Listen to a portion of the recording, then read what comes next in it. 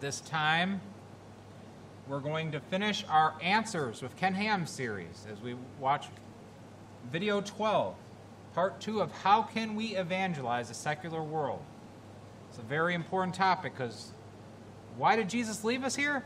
It's to save others from hell, amen? And we're going to be talking about how we can evangelize this dark world. Brother Matt?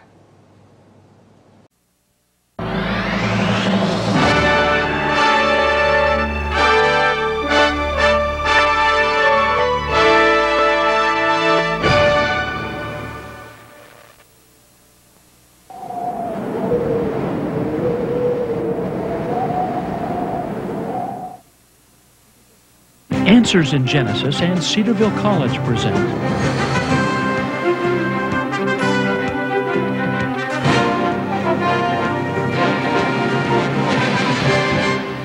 Answers with Ken Ham, a 12-part video series defending the Bible from the very first verse. Today's question, how can we evangelize a secular world? Part 2. And now, Ken Ham.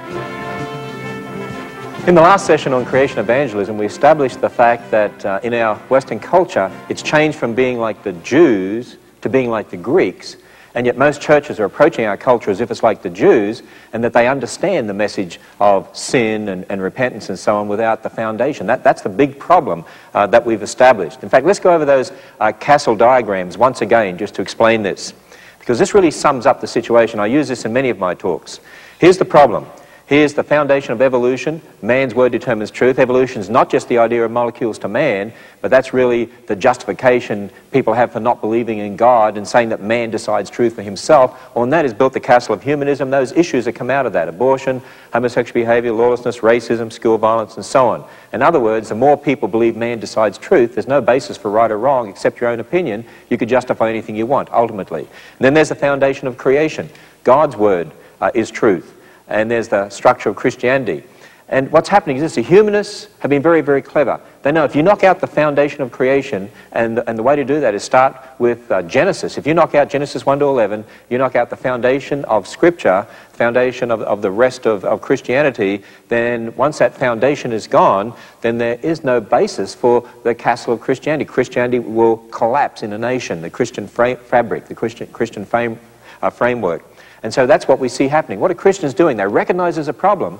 They shoot into nowhere, shoot at themselves, they shoot at their own foot by believing in millions of years in evolution and so on, take pot shots at the issues. But as I've repeatedly said, those issues like abortion and so on are not the problems. They're the symptoms of the problem. And we've had this change in foundation. And so what's happened is this: when you had the castle of Christianity, you had the foundation of God's word, and you would say, you sin and repent of your sin, people knew what sin was. When you said that abortion's wrong, they understood that on that foundation. But because we've changed foundation in our nations to man's word determining truth, then when you say you sin or repent of your sin, they don't understand what sin is. When you say abortion's wrong, they say, no, it's not. And so that's why I have that second castle diagram. The solution, what we need to understand, is that we need to be out there and restoring the foundation of the authority of the Word of God, knocking out the wrong foundation, fighting those weapons and those issues all at the same time. Otherwise, we're not going to be successful. In other words, you can't change someone's thinking from the top down. It's got to change from the foundation up. And we need to see people converted to the Lord Jesus Christ and build their thinking on the Bible and then be salt in our culture so that they can affect the world for Jesus Christ and make the right sorts of decisions. Now, establishing that there's been this change from one foundation to the other, which is represented by what we're talking about, from being like the Jews to being like the Greeks, in essence, Acts 2, Acts 17, as we established in the last session. Let me give you a few observations just to make this even more clear. You know, when I was a little boy in Australia back in the 1950s, so it was a late 1950s, and I was a really little boy, I remember when a famous evangelist came to Australia, and his major message was this: you sinners, repent of your sin. Trust in Jesus. And you know what? There were thousands of people who came to those crusades, and the whole of Australia was buzzing. It's even been said by some that was the closest Australia ever came to revival. And yet, even though many people were truly converted, since that time, many evangelists have come to Australia, but we don't see the same response. In fact, statistics that I've seen from where the crusades are conducted in America, England, Australia, the number of people who come forward, the number of true, real first-time conversions compared to generations ago is really quite small. A lot of people who come forward are already Christians or there for recommitment or whatever, but it's different to generations ago. It's different to, say, the times of Wesley and Moody and Whitfield and others in the past. So keep that at the back of your mind. I remember when my father was a school teacher, and before students went into school in Australia, they all had prayer, Bible readings in each class, but that doesn't happen today in Australia. Not like it certainly used to. I remember when, even as a teacher, when the Gideons came in to hand out Bibles to the students, I noticed a trend over the years, increasingly students not taking a Bible at the school that I was at. Yet when I was a kid, we all used to take one, basically without question. When you consider England, first time I went to England, I was amazed. See, I always thought of England as sort of a Christian country because you think of Spurgeon, you think of Whitfield and Wesley, and you think of some of the great revivals that you hear about over in nations like that. And it is true, back before the last war, they say 40%, maybe higher, of the population attended church. But you go to England today, I think it's probably worse than Australia. The number attending church, a very small percentage. Yet generations ago in Australia and in England, people automatically sent their kids to Sunday school, didn't they? But it doesn't happen like that today. If you take America, generations ago, people automatically sent their children to church programs and so on. Prayer was in the school, Bible readings in the school, the 10 Commandments. But what's happened? Back in the 1960s, we started to see prayer thrown out of the schools, Bible out of the schools, creation out of the schools. See, again, what I'm saying is this. Generations ago, people were familiar with Christian terms. People were familiar with the message of Christianity, familiar with sin and God and creation and why death was in the world and so on. They were like the Jews, but increasingly they become like the Greeks. And yet most of the church still approaches them as if they're like the Jews. A verse of scripture I'd like to bring to your attention is Jeremiah 4:3. We read this: "For thus saith the Lord to the men of Judah and Jerusalem, break up your fallow ground and sow not among thorns." Break up your fallow ground and sow not among thorns. Now, I'm sure many of us are familiar with the parable of the sower and the seed. We read about in Matthew, for instance.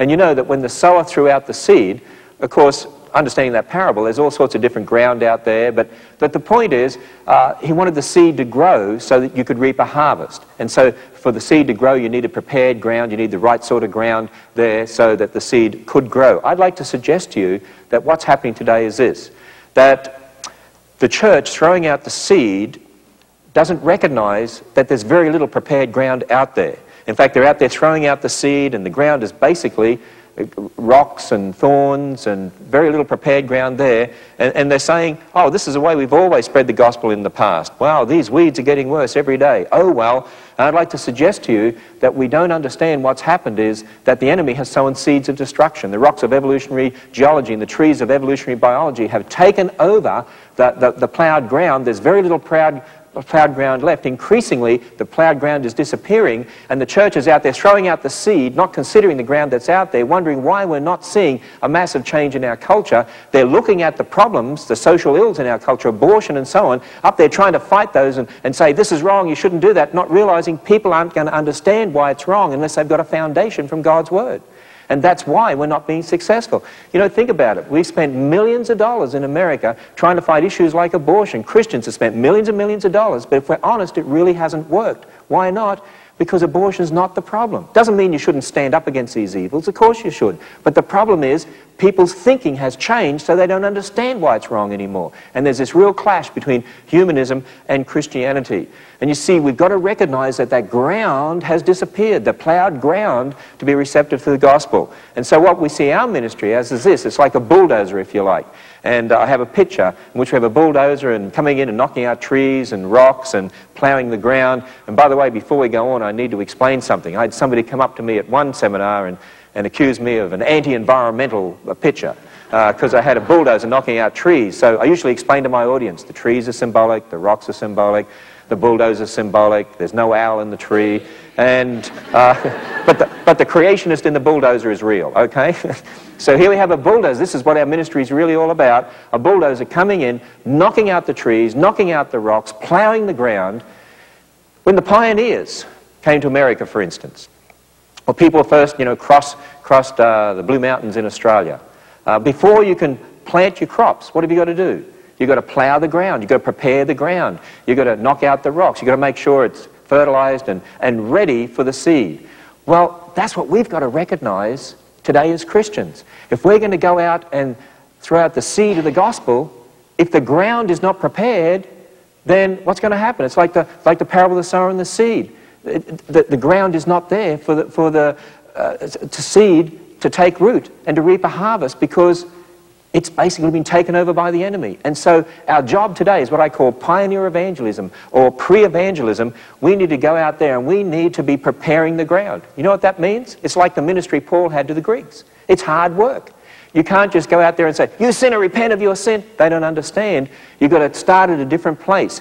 You've got to knock out their wrong foundation of evolution. You've got to put in the right foundation of God's Word. You've got to start with the history of the universe right from Genesis, because they don't understand that anymore. They've lost that. They don't understand about Adam and Eve and the fall of man. They don't realize we're all descendants of one man and one woman. They don't understand what sin is. We have to start right at the very beginning and lay that foundation.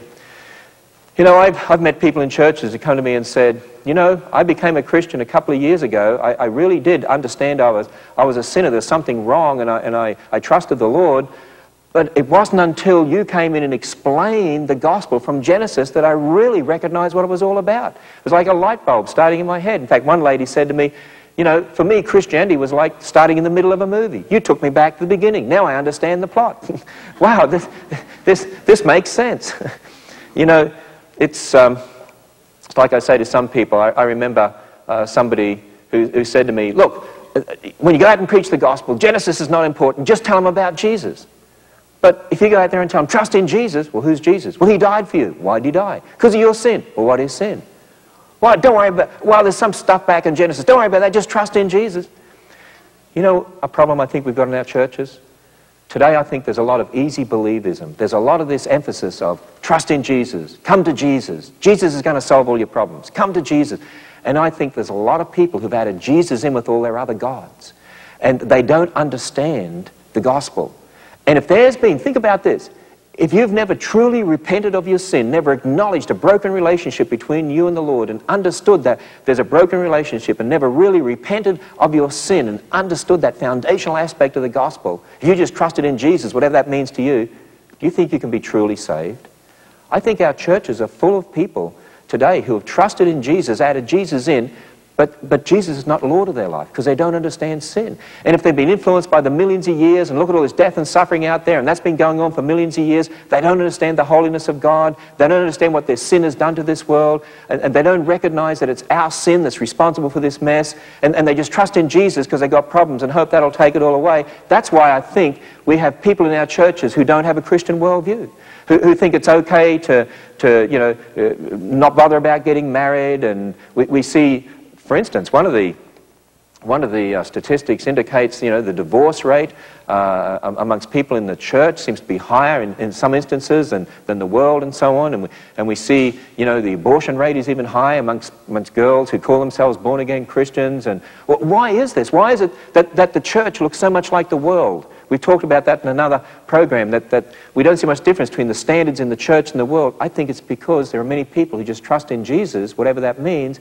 but Jesus is really not Lord of their life. And they haven't changed their whole way of thinking from the foundation up, acknowledged their sin. See, I think we see this too, and I'll use another illustration. I think we give the world the wrong idea sometimes. You know that hymn, "All things bright and beautiful, the Lord God made them all"? We go out there and we tell people, "Look at this beautiful world. Can't you see there's a wonderful God? Look how wonderful this world is." I got news for you. This is not a beautiful world. It's a pretty ugly world. We see people dying, children dying.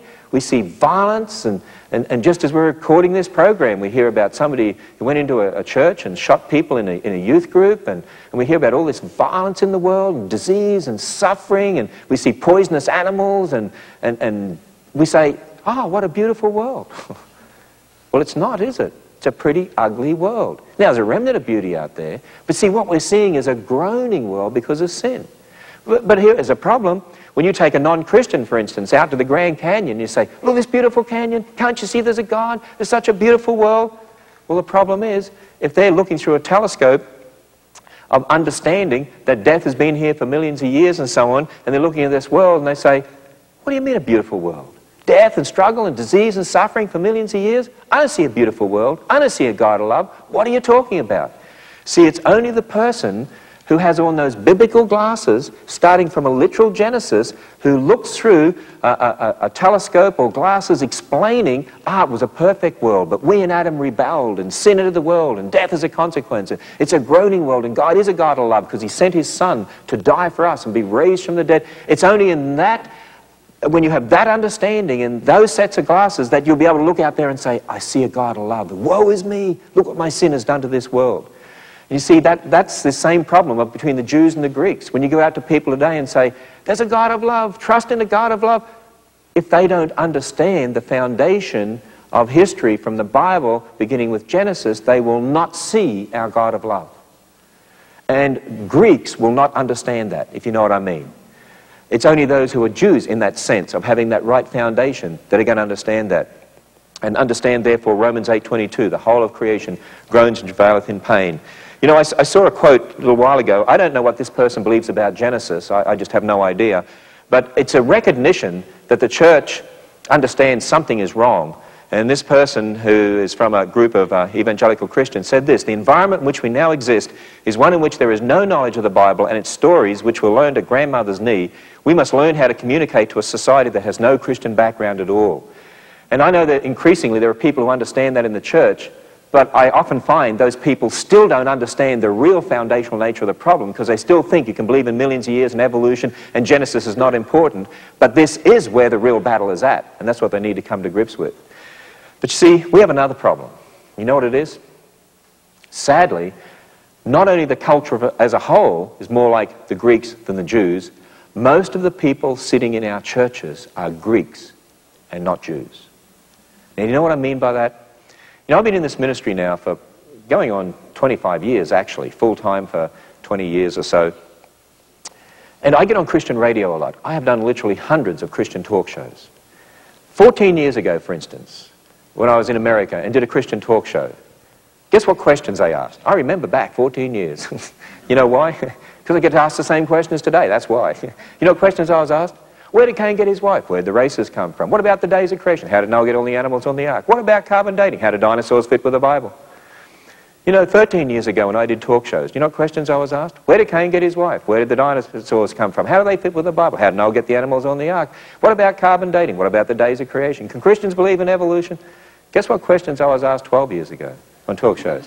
Where did Cain get his wife? How did dinosaurs fit with the Bible? How did Noah get the animals on the ark?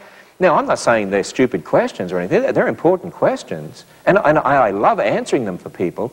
But, you know, if I get on a Christian talk show next week and the interviewer says to me, what questions do you think you'll be asked? Where did Cain get his wife? What about the races of people? How did dinosaurs fit with the Bible? How did Noah get the animals on the ark? What about carbon dating? In fact, I did 2 talk shows this week already. You know what questions I was asked? Where did Cain get his wife? But do you know what that tells you? See, this is what it tells me. In one of the other programs, I mentioned that back at the time of the Scopes trial in 1925, William Jennings Bryan, who stood for Christianity, was asked, where did Cain get his wife? What about the days of creation? By the ACLU lawyer, and he couldn't answer the questions. We haven't learnt the lessons. We haven't learnt to defend our faith. You see, the world is asking those questions. Why? Because if you can't answer them, how can you defend the Bible? How can you defend Christianity? How can you defend your Christian faith? You can't answer these simple questions. It also tells me that the church is not answering those questions. Do you know what I believe is happening in our church? I believe we've disconnected the Bible from the real world. You see, in education, in America, for instance, in the schools, they've thrown God out of education, disconnected God from science. But in our churches, we've disconnected science from God. See, a lot of people think the Bible is just a religious book and just about salvation and Jesus, and it is that, but it's much more than that. It's the history book of the universe.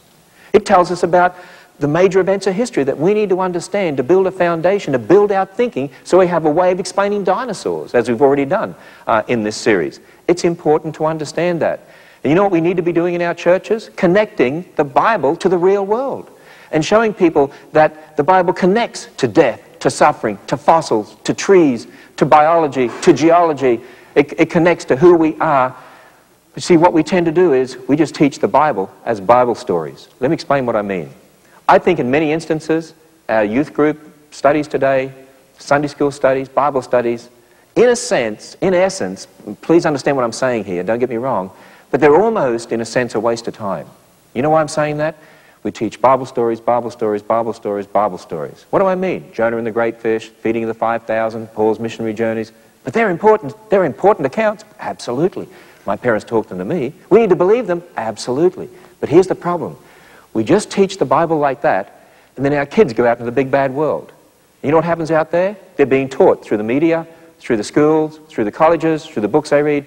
But you can't trust the Bible. Science has proved the Bible wrong. How did Noah get all the animals on the ark? There never was a global flood. Dinosaurs proved millions of years anyway. How do you know there was a God? Everything happened by evolutionary processes. Look at all these ape men we've got. And we know the world's billions of years old. You know what we do in our churches? Bible stories, Bible stories, Bible stories. We're not connecting the Bible to the real world. They go out into the real world disconnects the Bible from the real world and says, we can explain all these things, you can't explain them. And so our children grow up thinking, the Bible's a collection of stories over here, the real world is out here, millions of years and all this evolutionary stuff and so on, and we've not connected the Bible to the real world, and we wonder why we lose them. You see, if you were to tell somebody who's been teaching Sunday school for 40 years, Mrs. Brown, yes, you need to be teaching science in your Sunday school lessons. What? No, we teach the Bible at church. See, that's the problem. That's the mentality today in our church. We just teach the Bible.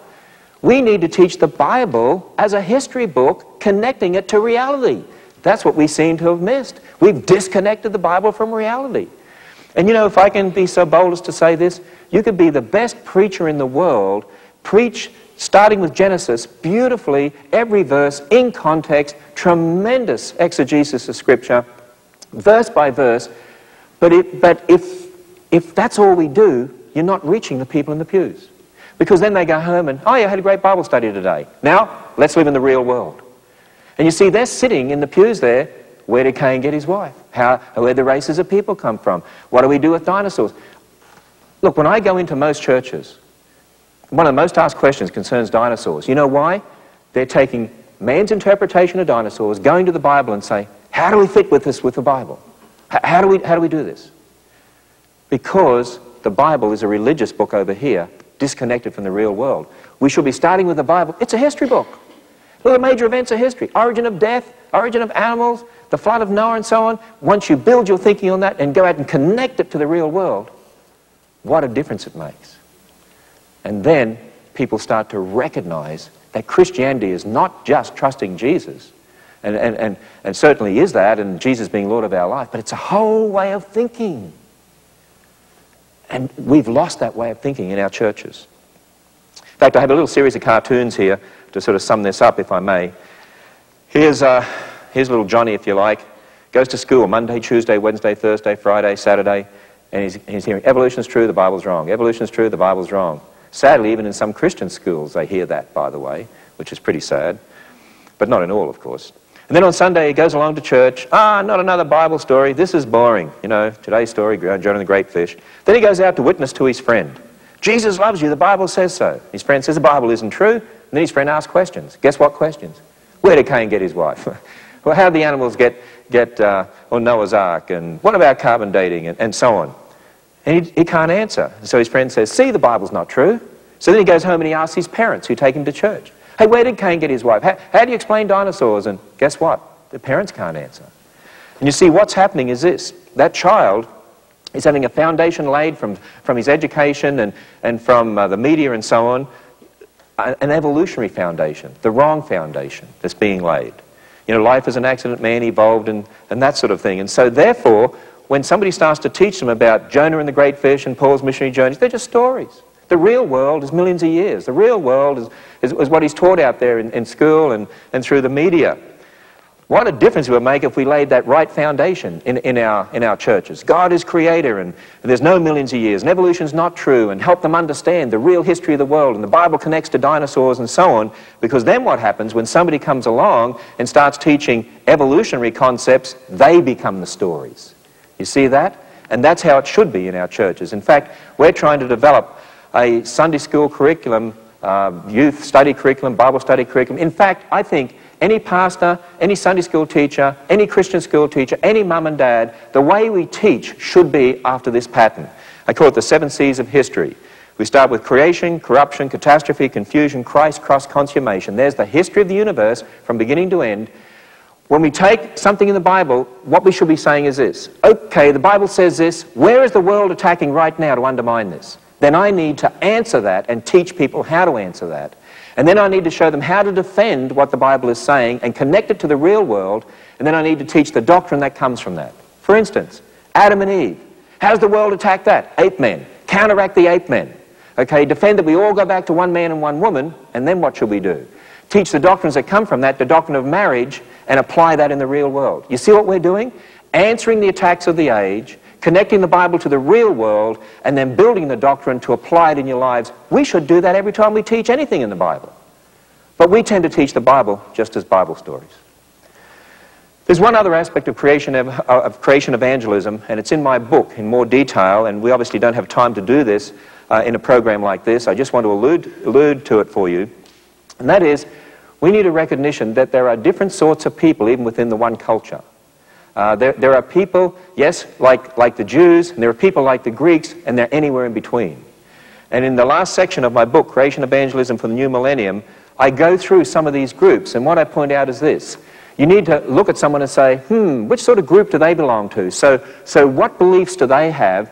So if they're not building their belief, their thinking on the Bible, they've got inconsistencies. What are those inconsistencies? Let me deal with those in their presuppositions, the assumptions that they have, to point out the problems they've got, to open them up to listen to what I'm saying. And there are a number of different groups. There are people who have a Christian ethic but don't have the foundation of God's Word. You need to point out their inconsistencies. There are kids who have been brought up in a system that all is relative, there's no God. They don't understand that evolution is really foundational to their way of thinking, and you need to somehow connect that. And there are ways of doing this. And of course, then there are people in our culture who are being brought up in a sort of a New Age type philosophy. And how do you deal with them? We need to understand these different groups, and we need to know how to reach them. And as I said in my book, Creation Evangelism for the New Millennium, I do that in detail, and I'd like to see churches and Sunday schools, youth groups, Bible studies to go into that and study it in depth, because once you understand where our culture's at, and once you understand the gospel and the foundations of the gospel, and once you know how to defend your faith, and once you know how to connect the Bible to the real world, and once you know how to defend your faith and answer those questions that the world is asking, what a difference that's going to make in being an effective witness for the Lord Jesus Christ. Thank you very much.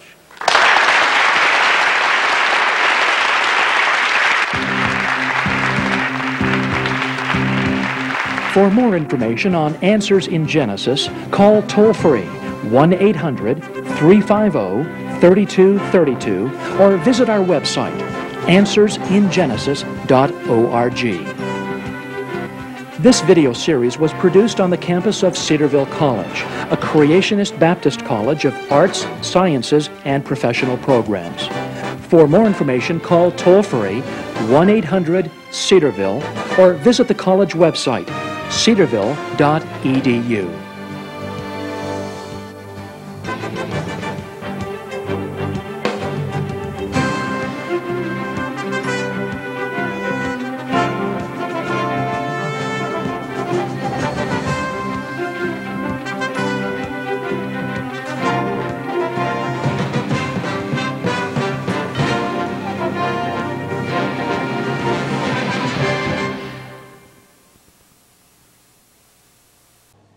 One thing I hope and pray you can all take out of this, it's be able to connect the Bible to the real world. Help people to understand that we do not have a blind faith, do we? The people that believe the Bible is false, that believe in evolution or believe in whatever else, they're the ones with a blind faith who aren't seeing reality. We don't have to shy away from the hard questions if we look to God's Word, do we? In fact, we should welcome the hard questions because that's our opportunity to show that Jesus has answers. Amen? God's Word has answers. There's only one way you'll know those answers, to study, right? To know the answers. That's why we show these videos. That's why we've been talking about the things we've been talking about. That's why Jeff and Matt have preached the last 2 weeks about different false religions so that you can know how to witness to people who are caught up in these, not because we hate the people, but because they need Jesus Christ. Jesus Christ saved us, and he's commanded us to go out and make disciples. So we want to reach them wherever we can. And part of it, we need to understand the Bible has the answers. We can't just act like people just only need to know that Jesus died for their sins. A lot of people don't even know that they're sinners. They don't even have a concept of what sin is anymore. We have to explain it to them. We have to help them to build a Christian worldview. We have to prepare the ground. And that part of that is showing that the Bible is true, showing that there is such a thing as sin, and that you need to be saved. If they don't know what sin is, can they take their sins to Jesus? If they don't even know what sin is? No. We have to connect the Bible to the real world. Hello, I'm Pastor Larry Evans, and you've been watching a New Life Church video. If it has been a blessing, please like, share, subscribe, and comment on it. We'd love to hear from you. Our website is www.newlifenwin.org and has our schedule as well as more information about us. God bless.